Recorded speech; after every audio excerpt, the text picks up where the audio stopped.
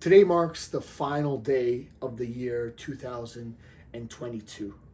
If you haven't already, I want you to reflect on what you were able to achieve. Look back 365 days. What had you expected? What have you achieved? And think about what's possible in the future. Give yourself kudos. Probably you did more than you thought. And yes, sometimes years are challenging and you just want to get through the year and you'll be done with it. But in the end, you still moved forward. The world still rotated. You still went around the sun one more time.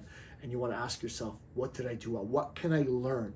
What could I do differently? What would have I done differently? I had this goal to do X, Y, and Z, and I was able to achieve it because of X and Y, focused on that. Or I had this goal of YX, and I didn't get it done. It's because of ZA. Whatever it is, think about what would you do differently? What did you do well? And then you can work that into your future plan. So spend the time reflecting, spend the time considering, spend the time giving yourself kudos, because it was a tough year. It often is.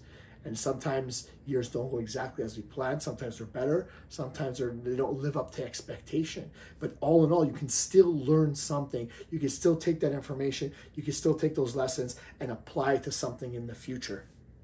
So remember, give yourself some credit. Think about all that you've accomplished in 2022.